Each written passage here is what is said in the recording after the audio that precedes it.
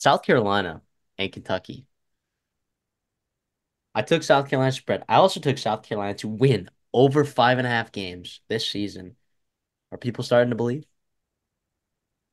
Remember we were talking about, and I had this. I went on Drew Tamu's call-in show, and the question of the day was, how many defenses is Texas A&M going to see that are better than Notre Dame's all year, right? And I was looking at the schedule, and I'm like, I mean, the only two that I see that could be close, right, are probably Texas and South Carolina. And I think people thought I was crazy for thinking that the South Carolina defense is really stinking good. Do you believe me now? No, we haven't seen this Kentucky offense also might be really bad. Okay. We don't know for certain. But boy, do I feel really good about South Carolina's defense. I don't feel better about necessarily the Lenore Sellers. Now I do feel better in the sense where I think Yeah, Kentucky's defense is good too. I thought I Lenore thought Sellers Sellers was played fun. good. Yeah. I thought that one pick where he overthrew that guy, maybe it wasn't even the best like idea of a throw either.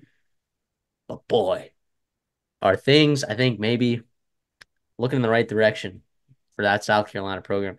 For Kentucky, I'm not selling my stock in Kentucky. I took their over 6.5 win total. I'm gonna stick with that, but there needs to be better quarterback play by Brock Vandagriff because you're not gonna win football games with Gavin Wimsatt at quarterback. You're not gonna do it. And I know Rutgers can do it against Big Ten West teams. All right, just running the football, but I don't think Kentucky has the same rushing attack that they did last year either. So they need a quarterback to find ways to get touches to Barry Brown and the other talent that they have on that offense. I thought their defense was fine. I thought Kentucky played decent. And South Carolina scored 30 points because of that pick six, right? And some field position issues that the Kentucky defense was dealing with. So, yeah, like when you look at Kentucky as a team and you're looking at their schedule, obviously it's an SEC schedule, which, I'll say maybe I haven't been impressed with the bottom tier of the SEC so far. But you play against Georgia, you play against Ole Miss, you play against Florida on the road, Tennessee, Texas. Those are five pretty good teams, right? If you're going to win over 6.5 games, you can't lose all five of those games, right? Not to mention Louisville at home. So a Vanderbilt team that's looking a little bit frisky, a little bit frisky. So I am, yeah, I'm a little bit concerned about, my bet of over 6.5 wins for Kentucky, but I'm not selling my Kentucky stock, though, if that makes sense. No, no, I'm with you there. And I think it'll take time for Vandegrift and those guys to get settled in. I mean, he's a guy with, yes, he's older, but he doesn't have a ton of experience. I was disappointed in the lack of manufactured touches that you can get a guy like Barry Brown, Jamori Macklin, a one-on-one ball to Dane Key. I know that defensive line made things borderline impossible, but I do think there are ways to kind of move around that. But the reality is like South Carolina had like 240 yards and they scored 31 points. You mentioned the short fields they had. If you look at their scoring drives, right, that touchdown, they had it at the 40-yard, at 61-yard touchdown drive, right? So they had almost plus field position there. They had a 20-yard field goal drive.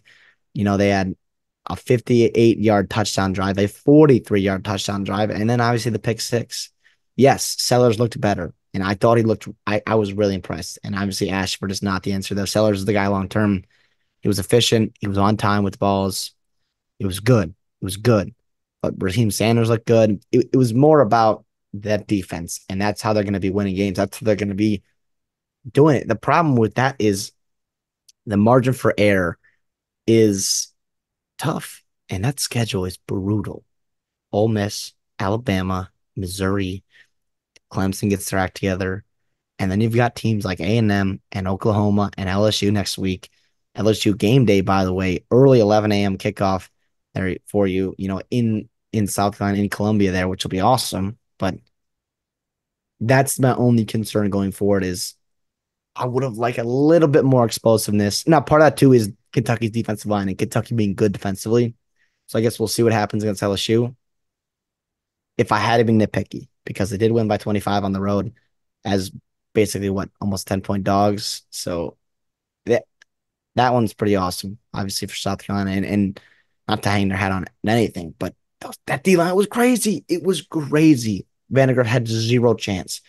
They were playing out of their freaking mind, and you were on it early. You were on it all off season. This South Carolina defensive line is different, and that's what their internal optimism was. For this staff to be able to compete and win every football game they play in because of that defensive line, and we'll just slowly bring along Sellers in that running game, and hopefully that downfield passing game will come, and then you'll be able to win some games against some really good football teams. Because they have talent at receiver. It just hasn't been fully utilized yet. Like, where's Nick Harbor? Where's Gage Larvindane? Right, Jared Brown finally poked his head out this past game, but yeah, I think I think there's some talent here.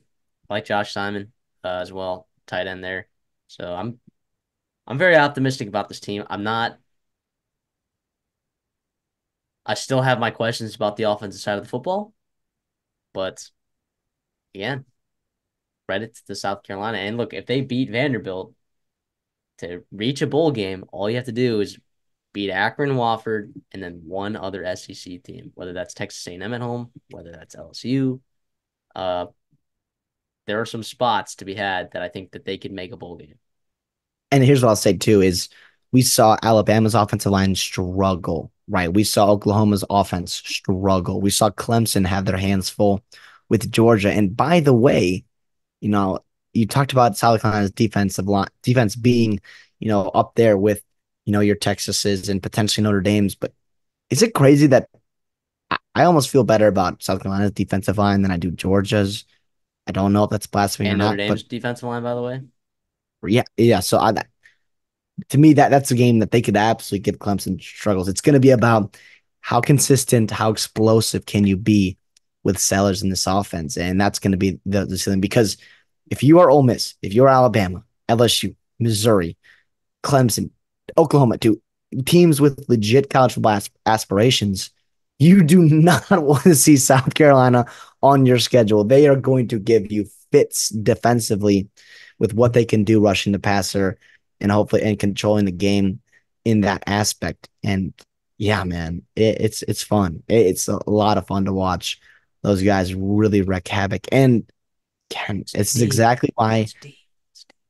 exactly why we don't make overreactions in week one, because this South Carolina team looked terrible offensively last week against Old Dominion. And obviously the defensive line looked really good that game too, but we saw it really come to fruition against Kentucky and just dominate.